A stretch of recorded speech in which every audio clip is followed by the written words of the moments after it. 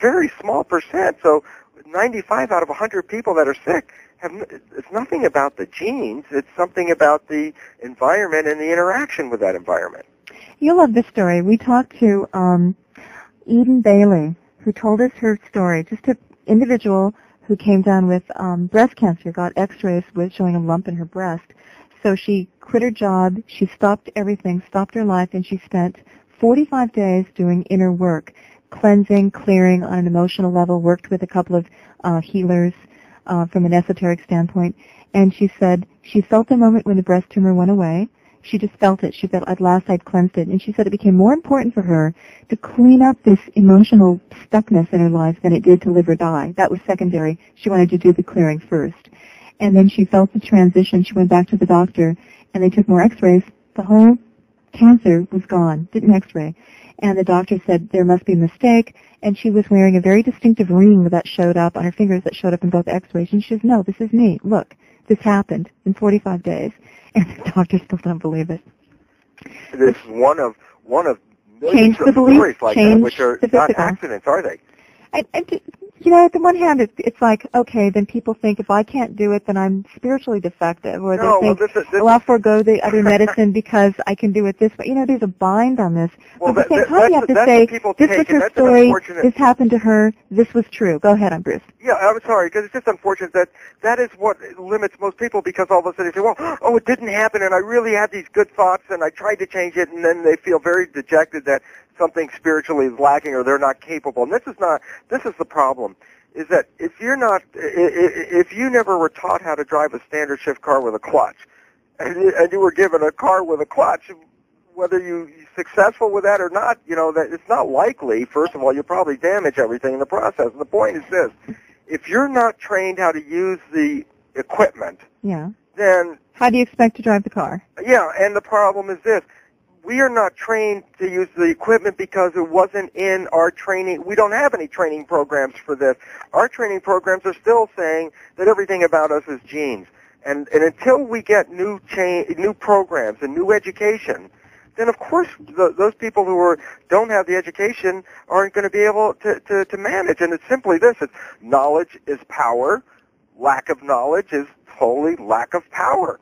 And we have been systematically, as a group, we don't have the knowledge because we followed this carrot called the genome, thinking that all the knowledge is going to be in there, and that's the problem. We have not been taught how powerful our thoughts and our beliefs and our perceptions are over our genes, because it's not even in medical literature that there's any relation between the two.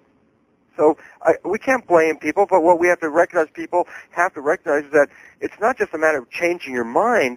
The beliefs that we have are ingrained in us so deeply that we have to change these beliefs. And they were put in, a lot of the beliefs were put in before we were born, because we were conforming to our parents' perception of the world and how they managed it, and we were being programmed by that. So for the individual to take personal, I'm not saying that you're personally responsible if you can't do it. What I'm saying is, it's a matter of reprogramming some old hidden beliefs that were in there even before you became aware that you had beliefs.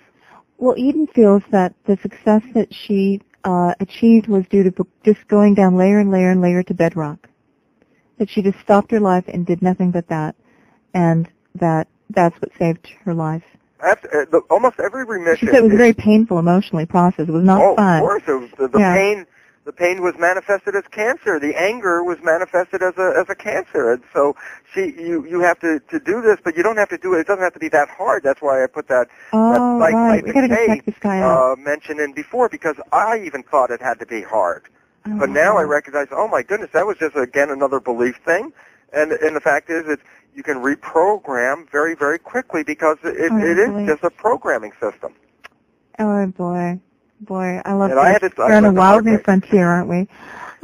Last question from our chat room is, what about practical tips? What do we do? Let's not wait until we have cancer. Let's not wait until we're backed against the wall and we're desperate. What can we do today to help ensure that our belief system is as productive and beneficial to us as can be, and true? And of course the question is then to identify what those beliefs are. And it's not And we don't have to go through and do psychoanalysis. That's probably one of the worst things we ultimately end up doing is that kind of conventional stuff. Basically, it's not the how you got the problem. It's basically identifying what the problem is. And the psychology people always like to dig up who did this and who did that. That's not relevant. It's what is the core belief problem that you might have. And again, www.psych-k.com, and there's a test on there. You can do your own personal test to check for core beliefs, and that is the first and primary step of taking control of your life, is to find out what beliefs are shooting yourself in the foot all the time. What beliefs do you hold that are not in your consciousness? They don't come into your consciousness. They're already wired into your subconsciousness. And why this is important is we have a consciousness and we have a subconsciousness. And the relevance of the subconsciousness is it handles details that have been repeated, so I don't have to think about them over and over again. And biologists reveal that when stimuli come into the body, that the subconsciousness is engaged milliseconds before the consciousness is. So what that means is even before you're aware of the stimulus, you're already enacting a pre-programmed behavior.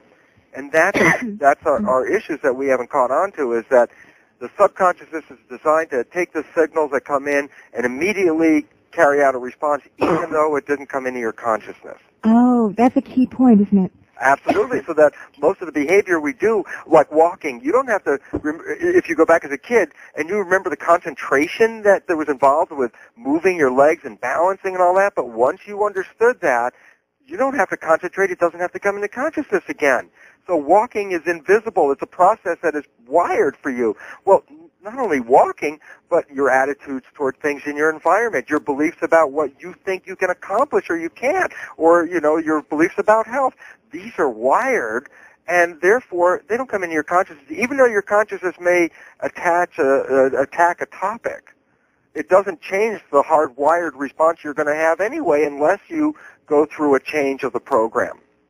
It's not just bringing it up in my mind, I want to be well today. Okay, I'm going to be well. I've just made up my mind to do that. And the fact is, if you weren't well, there was already programming in some way that was taking you out of health. Just changing your conscious mind does not change the hard wiring of the subconscious apparatus. I see. You have to dig a little deeper to go back and change the hard Yeah, wiring. but it's not. But that's why the psych-k site is really wonderful, because we don't. It doesn't. It's our old belief is this is hard work to do, and the fact is that's a belief system. That's not true. Oh, it doesn't have to be difficult.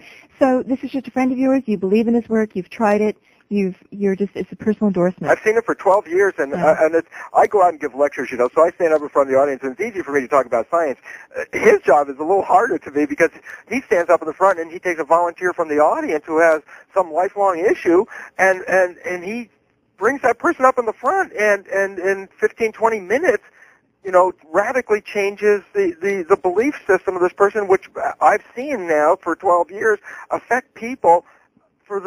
After that, it didn't go away again. It changed their life after that. So it's like shortcut to bedrock to make some permanent and beneficial changes. I've got to see. I'm going to call him up and invite him on the show.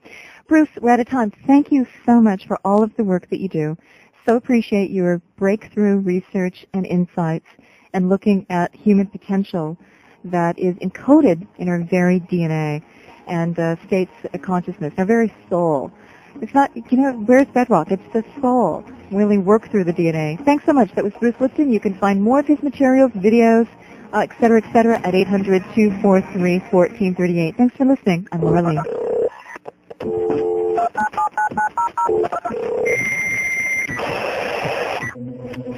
Laura Lee Online.